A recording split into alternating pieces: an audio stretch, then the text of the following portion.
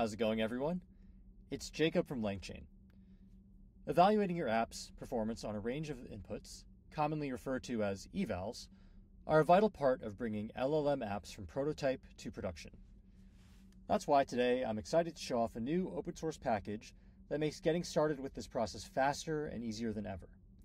OpenEvals. We're launching it centered around a specific type of evaluator called an LLM-as-judge. This is where you have a capable model grade the outputs of your app, or some component of it, assigning it a score which can be a pass-fail or something more granular. We've seen this as a common starting point for many different teams. And for these, OpenEvals includes some pre-built prompts that makes them completely and transparently customizable so that you can use whatever criteria you'd like while judging, and it allows you to customize the outputted scores to be either discrete values or a continuous range. It also handles parsing out the LLM's results and the structured output that the model requires. There's also convenient parameters for few-shot examples, which are example inputs, outputs, and scores that give the LLM-judge more clarity on what your preferences are. It also supports a wide variety of models as the judge, including OpenAI's, Anthropic's, Google's, open source ones through Ollama, and more through LangChain. Or, if you prefer, you can bring your own OpenAI client. And it's available in both Python and JavaScript. Now, let's see it in action. Okay, so here we have a simple example LLM app that's just a chatbot pretending to be a pirate. And let's say you've been working hard on this, you're ready to bring it to production for users who are nautical enthusiasts who really want to talk to a pirate and have that experience.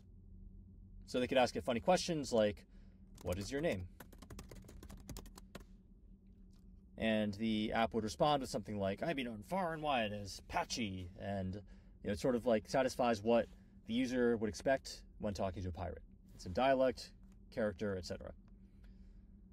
So this is great. And you can see the app itself is actually quite simple. It's just a single model call to OpenAI with a simple system prompt saying, you're a pirate named Patchy, respond in a certain way, pass these messages in from the front end into the client, and then return the content.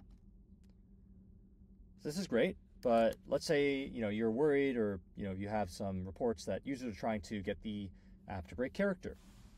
And one way they might do this is asking, what model are you? And you can see that it actually does leak that it's a model known as ChatGPT, a product of the illustrious OpenAI. And this is true, but not really what we want our persona pirate chatbot to be saying. We want it to be taking on, denying this and saying that it's a pirate named Patchy and that you're really talking to a genuine pirate. So the fix for this, you might think, is pretty simple. It's just, let's just update the system prompt. As you can see, it's pretty simple. But if you had many people working on a team here, or you wanted to make many changes to this prompt at once, you wouldn't want any regression. You wouldn't want to remove a key bit of prompt or like some other part of your app that was maybe blocking the app from responding and breaking character. So a great way to do this is where OpenEvals comes in. And a great way to do this is to write an eval that checks for this case. So I've got using a vtest-like runner to run my evals. You just need to know that it can basically run this test case, passes this input and reference output into my case here, and I can pass that into my app and then my evaluator as well later on. I'll leave a link to this in the description of this video if you're interested in learning more about this runner. But yeah, I've just got a simple command set up here that just runs vtest with this config and looks for anything that ends in .eval.ts, and we'll run that as an eval. So if I run this as is, it's just going to log the response from my app. Let's quit the server and do yarn run eval. And you can see it's just going to go through, and it's going to spit out the response. This time it says something that's slightly different, but it thinks it's GPT-5 and was made by the fine folk at OpenAI, which again, we don't want in this case. So yeah, how do we basically write a test that, or like write an eval that will stop the, that will flag when this app breaks character for this input? And yeah, we can import the create LLM-as-judge method from OpenEvals here.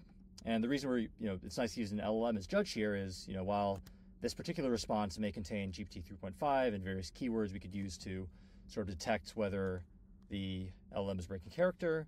Let's say we were to switch models behind the scenes, or use some other something like Anthropic, then our check would be pretty brittle and it would fail in many cases. There might be other subtle outputs where we want to detect that the LLM is breaking character. So an LLM is perfect for this sort of messy generative output. And we're going to initialize our evaluator like this. Const evaluator equals create LLM-as-judge. We're going to use this correctness prompt that you can see is just an F string here, and the OpenAI's O3 mini model. And Cursor's doing a great job with this, but oh, it was. Okay, so it forgot the outputs. Our evaluator is going to take in the reference outputs from up here. It's going to take the messages from here, and then it's going to take the actual output from the LLM here. And then we're going to log the result, and we're also going to add an expect result score to be true, because that's what we want. We want our evaluator to pass. And we add this import here from vtest. This is going to basically fail on the first attempt or we expect it to fail on the first attempt, because as it currently stands, our app is not very good at keeping in character. Let's run the eval again. And it's going to take a little bit longer this time because it is making that second LLM call that sort of judges whether our app is breaking character. And you can see that it did indeed break character. This time I thought it was GPT-3. And our evaluator returned a score false, and our expect assertion failed here. Okay, and this is pretty easy to fix, like I said. In this particular case, I can just add a line to my system prompt. Never break character. Respond indignantly if someone asks if you are an AI model. And deny, let's say, too. Cool. So with this change, let's go back to our eval script and run it again. It's going to go through, get the initial model response, and you can see this time there's no mention of OpenAI or ChatGPT anywhere in this response. And our evaluator this time scores true, and our eval passes. It doesn't break anything. It doesn't break any character. So yeah, last thing to emphasize here is this correctness prompt is really just an F string. So I could, for example, log it, and I could very easily adapt it for different criteria or different things that I want to measure or care about. So I'm just running this time one more time to show you what that looks like. It's just this sort of longer rubric, and asking it to take on the persona of an expert data labeler. So I could add it as a new correctness prompt up here. Oops. There we go. And I could tweak this rubric to say, let's say, more heavily emphasize never breaks character, or penalize different things when scoring. And you could add instructions and other reminders, and then everything just gets formatted into the prompt here. So you have your inputs, outputs, and then reference outputs. And for JavaScript, these are stringified. Awesome. So again, all of this is open source, and I'll have a link to the OpenEvals repo in the video description. We're going to add do a lot more work on this in the next couple months, and you can expect to see more pre-builts for different use cases beyond just LLM-as-a-judge. And yeah, if you have also other evaluators or prompts that you find useful, we would love contributions as well, and pull requests. So yeah, let us know what you think in the comments here, or find us on X at LangChainAI. Would love to hear your feedback and thoughts.